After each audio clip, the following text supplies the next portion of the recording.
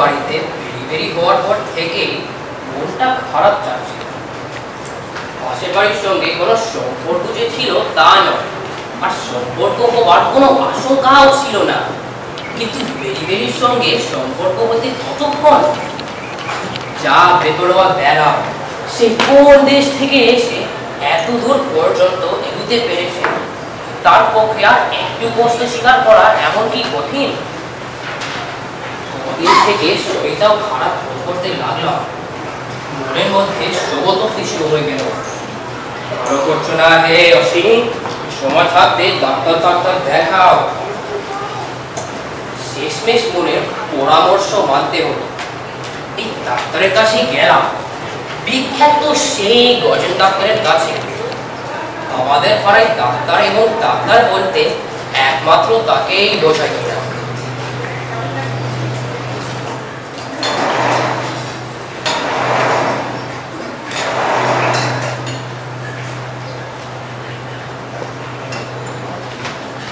ডাক্তারবাবু কি ব্যস্ত আছেন? আমার না ওনার সঙ্গে দেখা করার বিশেষ প্রয়োজন। আপনি একটু অপেক্ষা করুন, ডাক্তার বাবু আবার খুব ব্যস্ত কিনা আমি দেখছি।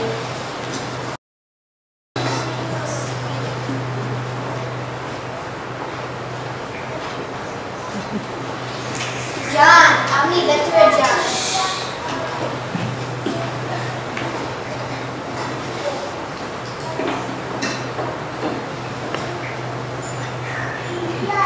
বলুন, আপনার নাম কি? সমস্যা আপনার? আগে অশ্বিনী। আচ্ছা অশ্বিনী বাবু, যান ওখানে শুরু করুন। আপনাকে একটু পরীক্ষা করে দেখি।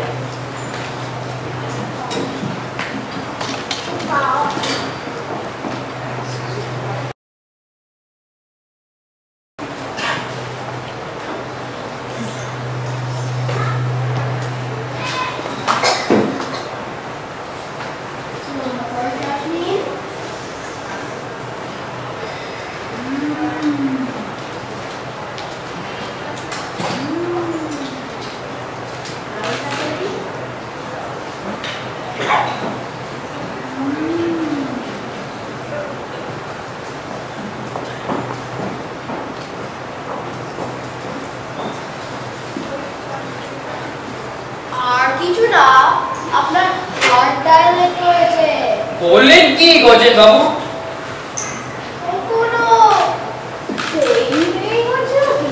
হ্যাঁ, হয়েছিল তো এই পাশের বাড়িতে। ঠিকই ধরেছি, এটা ডেলিভারির আফটার এফেক্ট। তাহলে আমার কি হবে ডাক্তার বাবু? আমি কি আর বাঁচবো না? এই সবটু করতে সঙ্গীকে অবস্থায় কি কোনো করতে বললেন কি গজেন বাবু? না না, আপনার কোনো কথা শুনবো না, আমাকে বাঁচাতেই হবে আপনাকে। যে করে পারেন, আমি না বেঁচে থাকলে আমাকে দেখবে কি? আমাকে দেখবার কেউ থাকবে না, যে কেউ নেই আবার। তা আপনার ভিজিটটা কত? আপনি কিছু একটা ধরুন ডাক্তার বাবু, আমাকে হার্ট ফেল হওয়া থেকে রক্ষা করুন দয়া করে। আচ্ছা, আপনি বসুন, চেষ্টা করে দেখা যাক। একটা ডিজিটালের মিক্সচার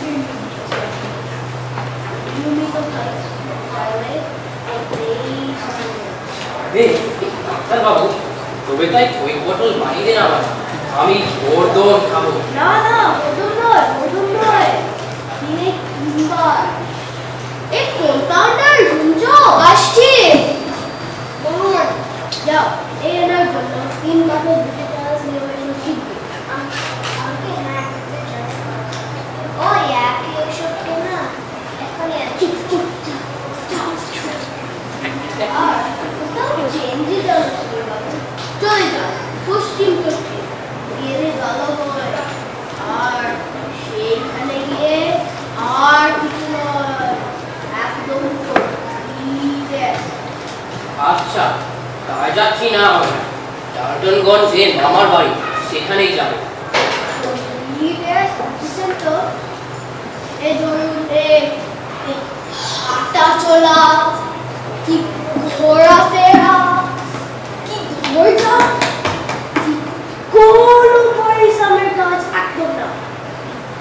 মরেছেন কি মরেছেন, যাকে বলে হার্ট ফেল। দেখতে শুনতে দেবে না, সঙ্গে সঙ্গে খতম। বাবু, এই যে ডক্টর বাবু,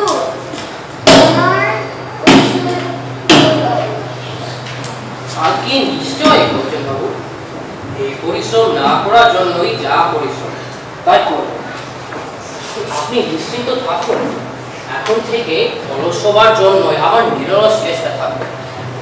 এবার আমি তাহলে এলাম ডাক্তার বাবু। হ্যাঁ হ্যাঁ, আসুন আসুন। আর মাঝে মাঝে আমাকে চিঠি লিখে জানাবেন ডাক্তার বাবু দিয়ে কেমন যাচ্ছে। আর কোনো অসুবিধা হলে তো নিশ্চয়ই যে আর কি। আমার 3 মামা, বড় মামা, মেজ মামা ও ছোট মামা। 3 জনই থাকেন ডালটনগঞ্জে। সেখানে তাদেরকে খামা। মোটা বেতনে সরকারি চাকরি ছেড়ে দিয়ে জমি টমি কিনে চাষবাস নিয়ে পড়েছে।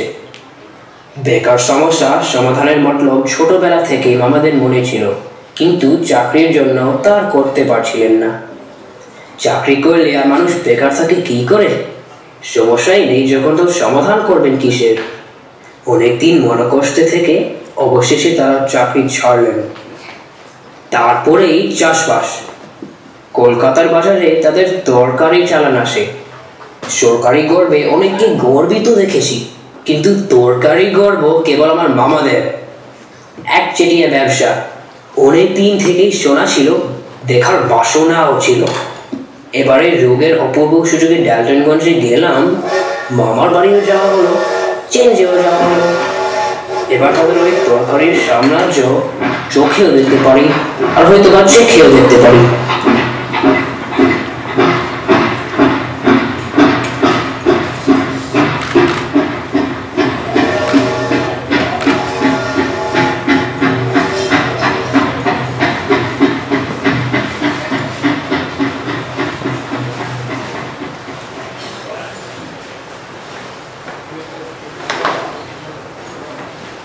এসো এসো শিবু, বেশ বেশ এসেছো তখন থেকে যাও কিছু আমাদের এই ডালটনগঞ্জে। ওই তো কলকাতা থেকেই চেঞ্জের জন্যই তো এলাম। এসেছো, ভালোই করেছো। এই বদলে একটা ব্যবস্থা হবে। হ্যাঁ, এটা দুর্ভাবনা ছিল।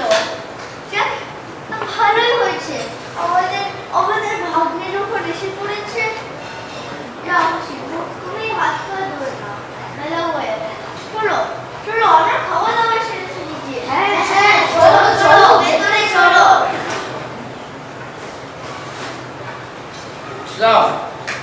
টোল মনে হচ্ছে এই মামাতো ভাইদের মধ্যে কারো একটা মানে গুরু ভার আমাকে বহন করতে হবে। হয়তো তাদের পড়াশোনার দায়িত্ব নিতে হতে পারে। তা বেশ তো, ছেলে পড়ানো আর এমনকি শক্ত কাজ যে হার্ডওয়্যার হয়ে যাবে। পুরো পরিশ্রম কিছু না করলেই হলো। টিউশনে সেগুলো ওই শ্রমসাধ্য অংশ, মানে পড়া নেওয়া, ভুল করলে শোধরাবার চেষ্টা করা, কিছুতেই ভুল না শোধালে শেষে পাখা পেটা করা, এবং এই মাস পুরোলে প্রাণপণে বেতন বাগানো। এখন থেকে এগুলো বাদ দিতে সতর্ক থাকবো। হ্যাঁ, সাবধানী থাকবো রীতিমতো, যাতে গান বলবার কষ্টটুকু না করতেই হয়, বরঞ্চ প্রশ্রয় দেব করবে। যদি পড়াশোনায় ফাঁকি দিতে থাকে কিংবা কাঠ পাটার জেগে ওঠে, ও যদি এই ডান্ডাগুলি খেলার প্রবৃত্তি জেগে ওঠে, ভেঙে পড়তে চায়, আবার উৎসাহই থাকবে ওর তরফে। রাত্রিপিটি আমার যতই থাক, তাই সেই সমান আপনার নয়। বাবা তো পটলিকি আর মাস্টার তো পটলিকি।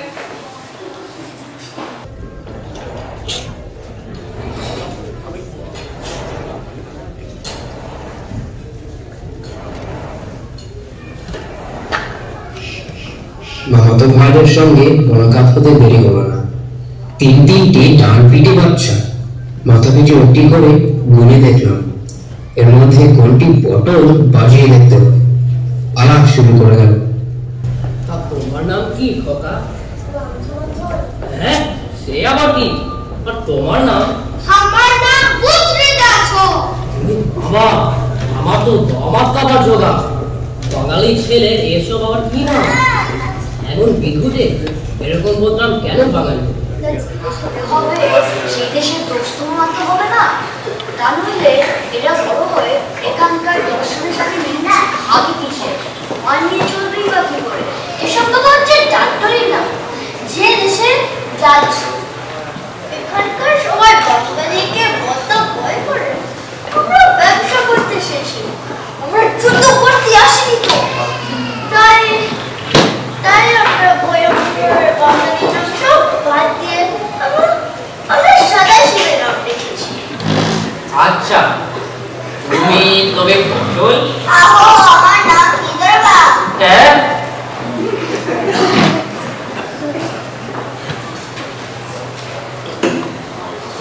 তাহলে পটল তবে কার নাম?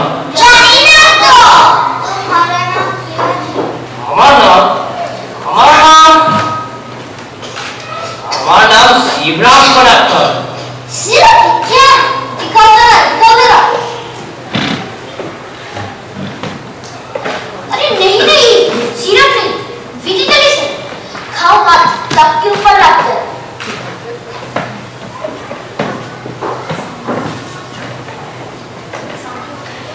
समझा कुछ? इससे की विजुअल बनती ऐसी डिवाइस है। সেই কাল দিকে গাইতে দেখেছো, খুব খিদে পেয়েছে নিশ্চয়ই। এই রবান, ওই গেলি শিগগিরই সবার খাবার ব্যবস্থা কর।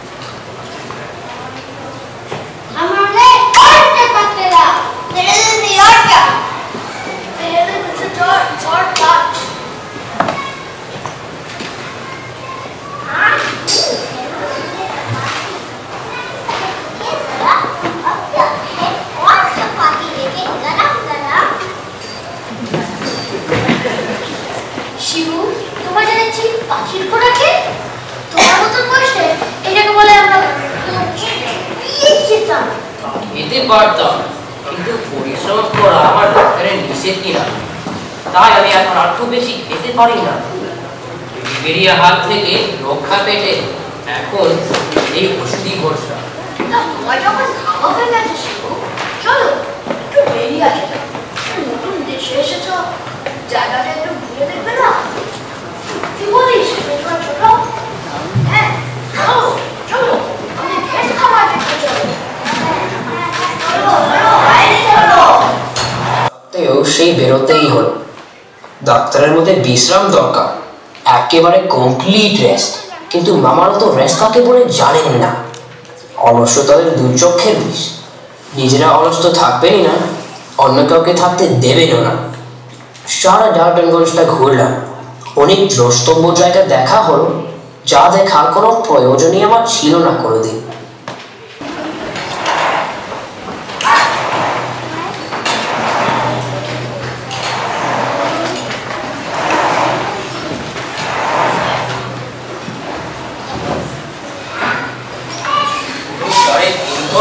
পাক্কা 11 মাইল হাঁটা হল। খেতে মনে হয় এই বুঝি হাটটা হয়ে এর মধ্যে ছোট মামা বললেন, চলো দেহাতে গিয়ে আখের রস খাওয়া যাক। আখেরকে দেখেছো কখনো শিবু? আমি বললুম, খুব বেশি দূর নয় তো। ছোট মামা বললেন, আরে দূর কিসের, কাছেই তো, 2 কদম মতে। এই 2 কদম যে ঠিক কদমে জানি পাক্কা আরো 14 মাইল হাঁটা হলো। চোখে কদম ফুল দেখছি, তবু শুনি এই কাছে এসে পড়লাম। মামারা এই সন্ধ্যেবেলা আবার রামলীলা দেখতে গেছে। ওরা আসতে আসতে আমরা একটু ঘুমিয়ে।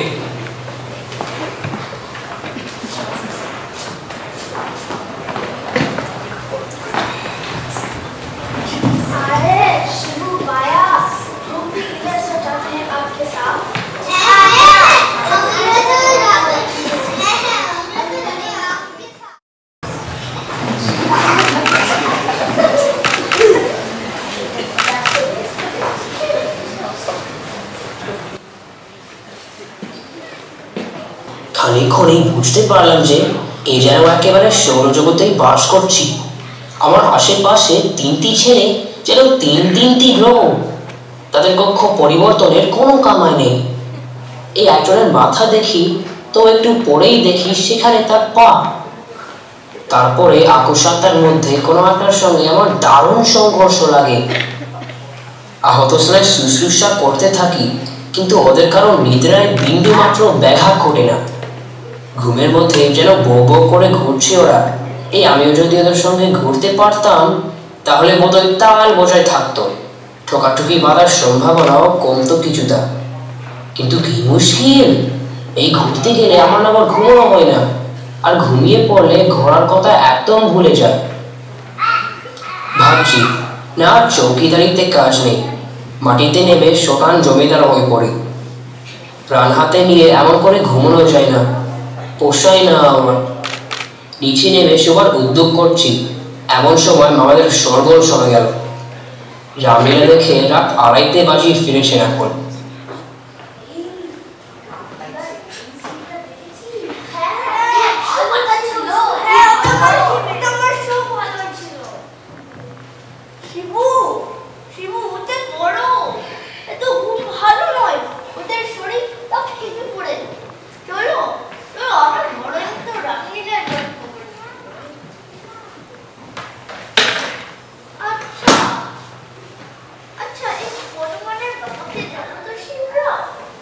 হনুমানের বাবা জাম্বুবান নয় তো?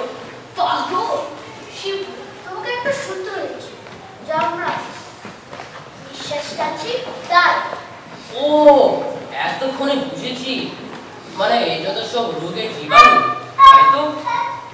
পাগলা, ওসব নয়, জীবাণু না। জীবাণু না? তাহলে কি করবো? আমার তো ধারণা ছিল ওইসব প্রাণীরা আমাদের শ্বাস প্রশ্বাসে যাতায়াত করে।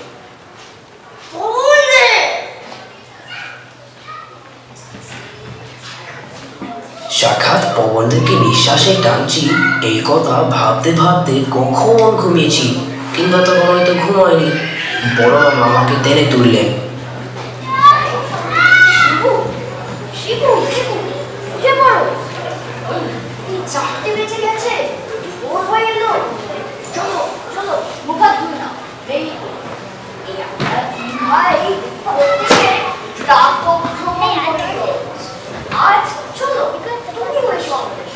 বিশেষ করে চিন্তা করেছো, হাওয়ার বন্ধাতে এসেছো তো? এই দার্তনগঞ্জের হাওয়ায় বলো আসল, হাওয়া খেতে এসে হাওয়া যদি না খেলে তুমি আর খেলেছি। চোখে মুখে জল দিয়ে মামাদের সঙ্গে বেরিয়ে পড়লাম। প্রায় মাইল 2 হাঁটার পর বড় মামা 2 দিকে যত দূর যায় বাহু বিস্তার করে বললেন, দুদিকে যত দূর চোখ যায় সবই হচ্ছে আমাদের জন্য। হ্যাঁ, বাচ্চা আলো ফেলেছে, তা যদি দেখতে পটল খুব ভালো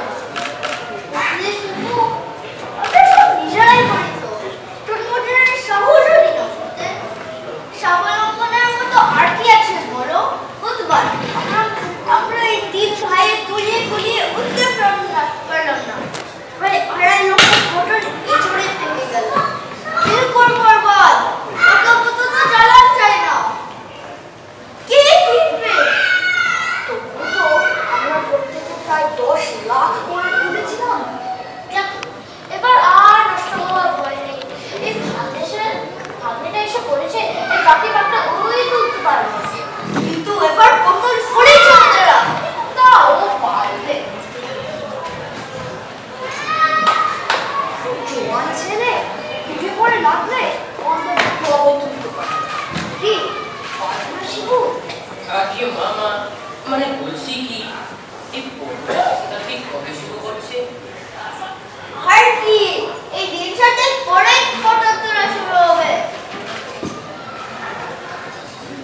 14 মাইল হেঁটে টলতে টলতে বাড়ি ফিরে ভিজিটারিসের অন্বেষণে গিয়ে দেখি 3টি বোতলই ফাঁকা। 3 মামাতো ভাই টেবিল ঘিরে দাঁড়িয়ে, টেবিলের উপরে ভিজিটারিসের 3টে খালি শিশি। আমি ব্যস্ত হয়ে গিধরকে জিজ্ঞেস করি, अरे ये क्या हुआ? दोनों कराला नहीं जी, पूरी खाया। आपको पता नहीं स्कूल भी खाई। बोल खाइस ना, এই যে দেখছি আমাকেও খেয়েছে। এই দারুণ পরিশ্রমের পর কি করে হার্টফেলের হাত থেকে বাঁচি, কি করে আত্মরক্ষা করি আপনার? না, এখনই গজন কাকাকে চিঠি লিখে দেব।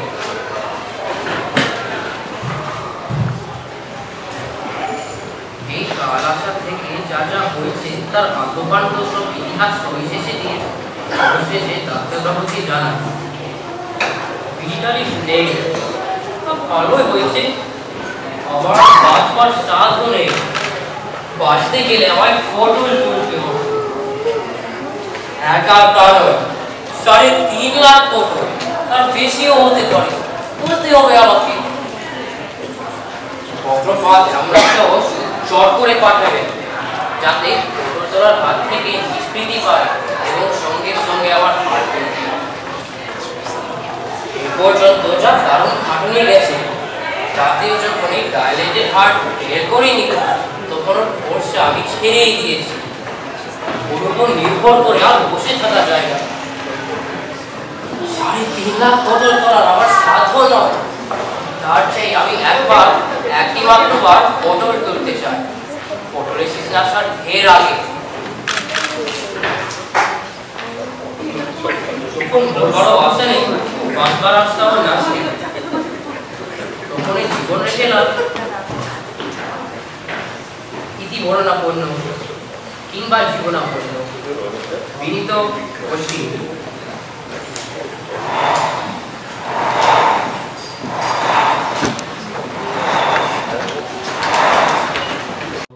দু সপ্তাহ কেটে গেল, তবু ডাক্তারের কোনো জবাব নেই, ওষুধ পাঠাবার নাম নেই। কাল সকাল থেকে পটল পর্ব শুরু হবে ভেবে এখন থেকেই আমার হৃদকম্প আরম্ভ হয়েছে। আজ রাতে মামারা রামলীলা দেখতে গেলেই সেই সুযোগে কলকাতার গাড়ি চড়ে সোটান পালিয়ে আসি।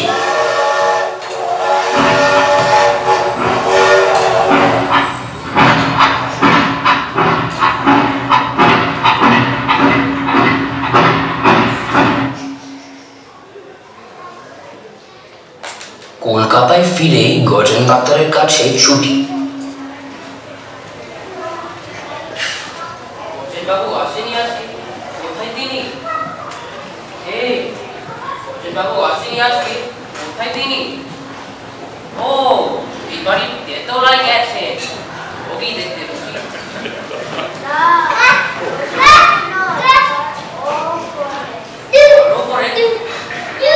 কিরকম বাড়ির ছাদে নাকি?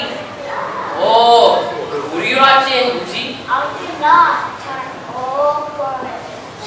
এরোপরে তবে কি এরোপ্লেনের সাহায্যে তিনি আকাশ হচ্ছেন এখন?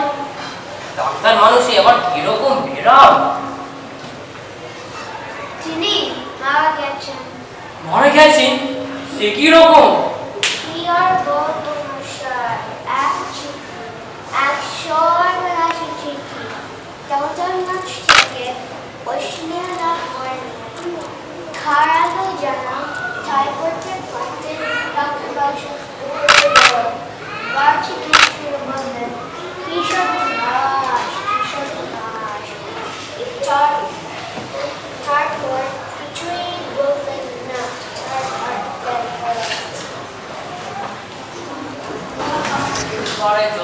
তা অপরিচিত থাকা যায়।